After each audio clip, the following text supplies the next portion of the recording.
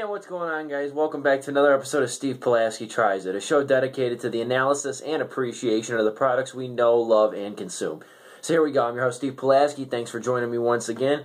Today we're going to be tackling a product that I saw months ago. I saw it all the way back in July of 2014.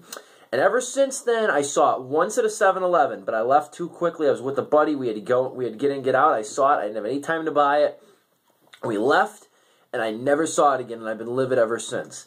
So, what it is, first and foremost, is the yellow edition of Red Bull. If you guys didn't know, Red Bull's created like 3 different color editions, variations on their own drink, which is interesting because Red Bull, for a while, didn't do anything. Like, they only had Red Bull, they had Red Bull Sugar Free, they had Red Bull Total Zero. Then they came out, I remember in 2008, they had a big marketing push for Red Bull Cola, which sold terribly, wasn't a very good drink. So they just kind of discontinued that real quietly a couple years after its debut. Then after a few more years, they came out with the red, silver, and blue editions of the drink. And you know what?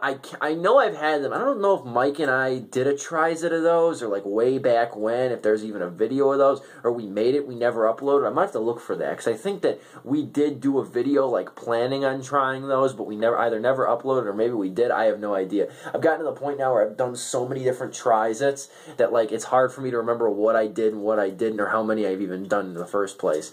So, but thanks again. I keep doing them because you guys love them. But anyway, I'm going to school tomorrow, so it's like 6:30 in the morning. So I stop at Speedway to get a breakfast sandwich and a coffee. So I go there, and I see that they have this, and I'm like, oh, Christ, you know what I mean? It's like, well, I'm not going to, like, you know, I've been waiting months to see this product again, asking you shall receive.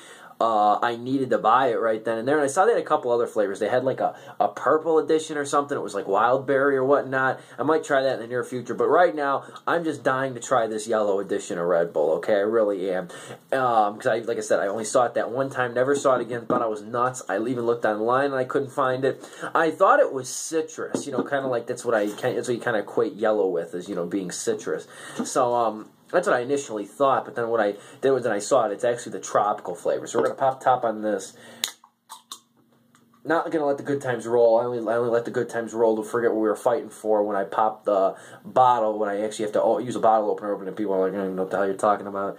Watch Steve Pulaski Tries It, Lester Fix, and you'll know what I'm talking about. Anyway, so go for the pour right now, I suppose. That'd be the logical step.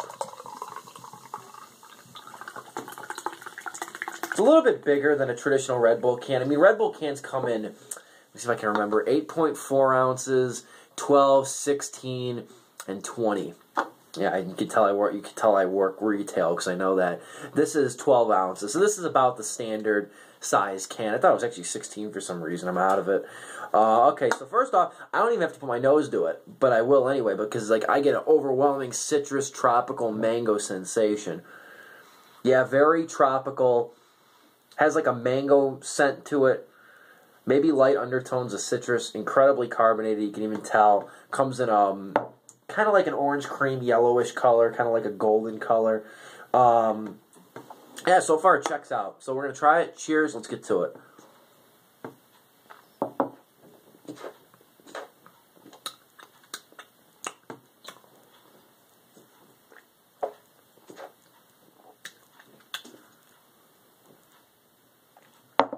Okay, right off the bat, very tart, very tart. You can even see me probably pucker when I tried it for the first time.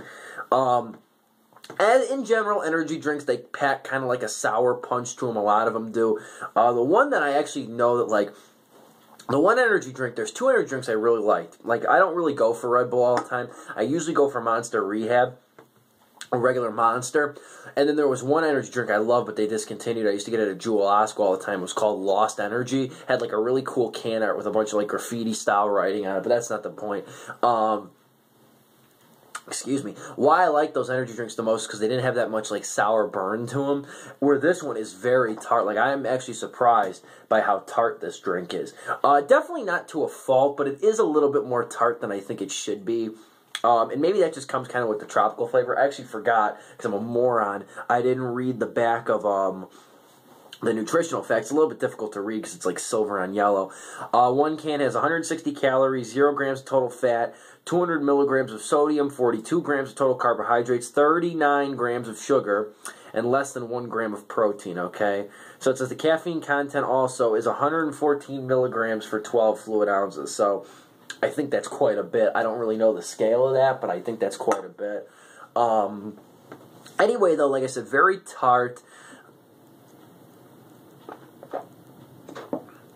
but very refreshing, too.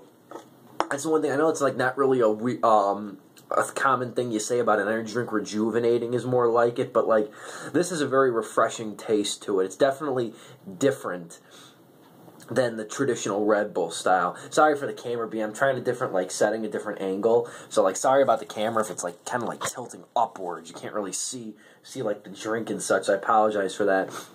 But because I'm doing it on the width of the table, not the length, so you don't get like a lot of that like arm room that I had. But anyway, though, I do like this. It's definitely not a bad drink. Like I said, a little bit too sweet, a little bit too tart, a little bit too tart, a little bit too sour. But other than that, though, I'm impressed. It's not a bad drink whatsoever. I do like it better than the silver. I wasn't a big fan of the silver edition of Red Bull, I remember correctly. And the blue and the red I could really take or leave. Honestly, out of all of them, I like this one the best. Definitely a pretty good drink. Makes me interested to see about Wildberry because I like Wildberry as a flavor more than I like Tropical. So, like, I'm definitely going to have to pick that one up probably maybe tomorrow when I go to school again, when I, stop at the gas station or whatever.